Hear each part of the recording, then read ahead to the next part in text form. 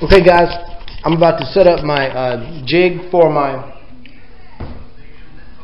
wings, and I'm using a laser to determine the straight line.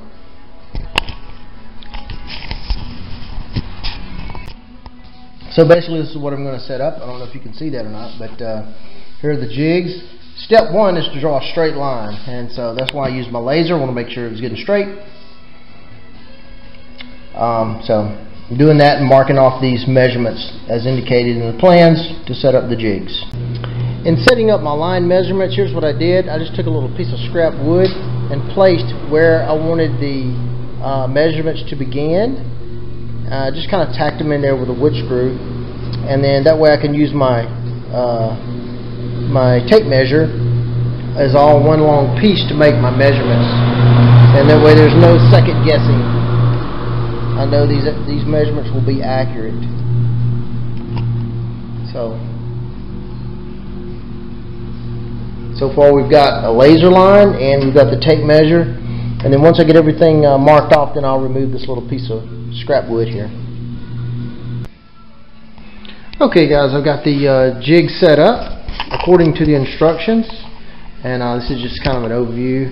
I did use the Bondo like the instructions suggest, and I used little diagonal braces. I cut those on 45 with my saw and put them all on this laser line here.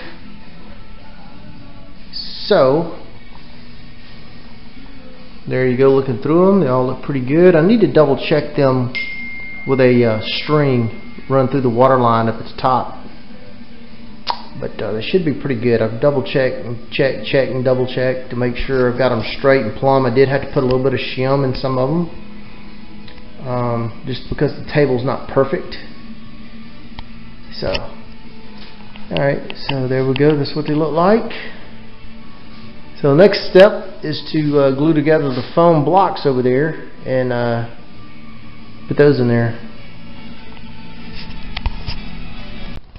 One thing I've done is I've run a plumb bob from waterline 17.4 all the way down to make sure that it is perfectly vertical, and you can see the plumb bob is now hitting my mark here, which is plumb or waterline 17.4. So I know that these are perfectly straight.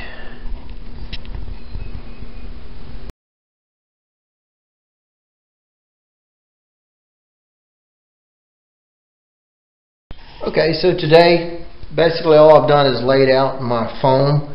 I got these foam cores from Eureka CNC. They do a really nice job, and I'm so glad I didn't have to cut those by myself.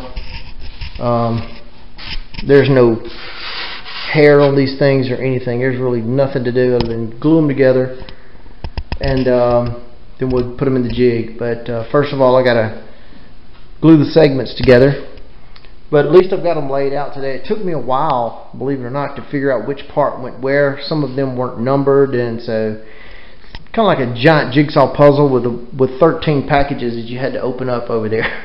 Anyway, got it all together, so I know where they go. So next step is to glue these things together. I'm going to look on the internet tonight, see what everybody's doing as far as gluing these foam cores together.